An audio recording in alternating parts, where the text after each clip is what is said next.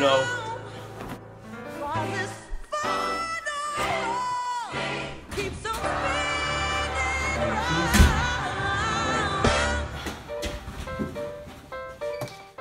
Can't forget that.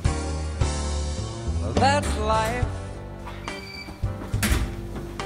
That's what all the people And that's how the day starts. Not exactly a good start. But I was determined today was going to be one heck of a big day. It was a big course load as well. There's something about that day. Not just the usual busy work, but there was a new assignment. One I hadn't seen before. One that took me on a long walk down memory lane. Born March 19th, 1998, I think I was fated to be the silly guy I am today.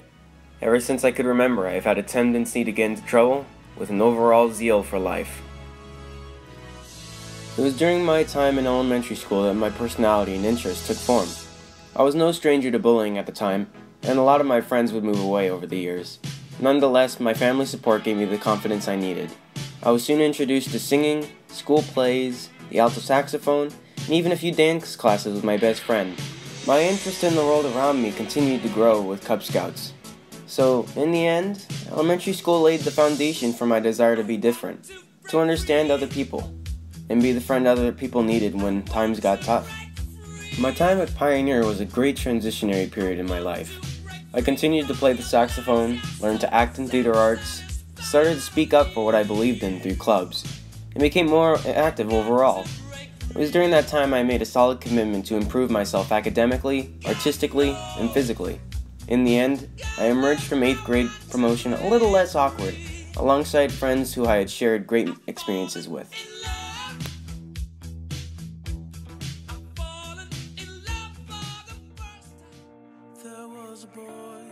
I owe my success to my family. Had it not been for them, I would never have had the courage to be as involved in school as I am. Starting with my sisters, Amber, and then Corianne, it's obvious we're all a silly bunch. And then there's my partner in crime, Colin. I knew from the beginning that we would be together, through the thick and thin. Watching him grow up has been a blessing. I'm just happy that he stands me messing around with him. Of course, there's my dad. In times of trouble, he was my guardian angel. I've always seen him as an example for his singing, his acting, and his handiwork as a general contractor. His passion for helping others inspires me, and I'm proud to be his son and share his great sense of humor. Last, and definitely not least, is my mom.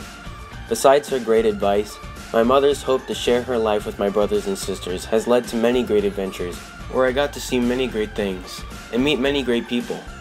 Above all, my mom sees me through a different lens. She sees me for my potential, and that has inspired me to be the best I can be. As for my extended family, there are my uncles, my aunt, my cousins, second cousins, the list goes on and on. Nevertheless, I am grateful for getting to know both sides of my family. They are all so wild and crazy, and I love them for it. I feel so free to be who I am and have fun around my family, and thanks to them, I have been able to try many new things knowing they have my back. Sometimes we might not see eye to eye, but we all cherish the time we have with one another and would do anything to help each other out. So, through good times and bad, I'm grateful for how open-minded and adventurous my family has made me.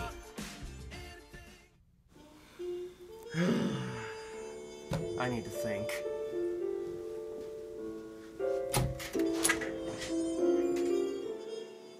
Some say it's necessary to let go of your past in order to move forward. They have their point. Even then, I still find myself looking back on it all. This time around, I can't help thinking, senior year hit me like a ton of bricks. Ha! Oh, I gotta stop doing those all-nighters. Time to get back to work. They say it's easy to get acclimated to high school if you surround yourself with good people. For me, this came in the form of the arts. My time in band taught me that parades and other exciting activities are what make it fun. But the people that you get to share them with make band an experience. I was happy to help build props for the color guard in their off-season, help fellow students learn their parts, and later become a leader for the band. Knowing that I could help this amazing program is the least that I can do to give thanks. Mr. Colias is a great teacher, and it's thanks to him that I'm the musician I am today. Into my freshman year, I would not have foreseen my involvement in choir.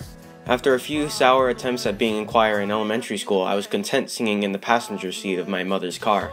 Suffice to say, my family and the Beckman Madrigals changed my perspective on choirs forever. Never before had I been so in touch with my talent as a singer, and it's all thanks to my teacher, Mrs. Stuke. She stuck her neck out for me as a new singer and gave me numerous opportunities to be a soloist or become involved in outside choir programs. Coupled with my experience with varsity choir and the musicals here at Beckman, I know that I would never regret the time that I spent here in choir. Until I met Mary, I never knew that I could feel such a genuine connection with someone in high school. For the first time in a long time, there was someone who believed in me, someone who I could talk with for hours on end. She's the buttercup to my Wesley, and I wouldn't have had it any other way for these last 2 years in high school.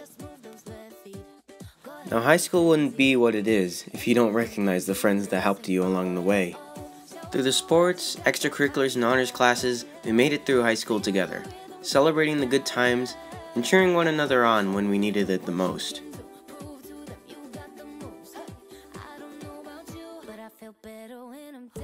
Above all, there is one group of friends that I have to acknowledge. These guys have been with me since Pioneer, and despite our busy schedules, we continue to make time for each other. They have shown me what it means to be a true friend, and for that, I will always be grateful for the time that I've spent with them. Done. Now what do I say about my future? Now that graduation is right around the corner, I plan to take the next step in my education at Brigham Young University in Hawaii. From there, I hope to dedicate my life to the study of music and to medicine, in hopes that I can be successful doing what I love. But first, this summer I will be leaving for 2 years on a mission for my church. With the memory of all that I have learned and all the people I have met, I hope that other people I meet will be open to what I believe in. I also want to use this time to build myself up, prepare myself for what the future holds for me. I set out with one goal in mind, to help other people in any way possible. I hope that I could be a helping hand when someone needs it, and maybe a shoulder to cry on when life feels impossible.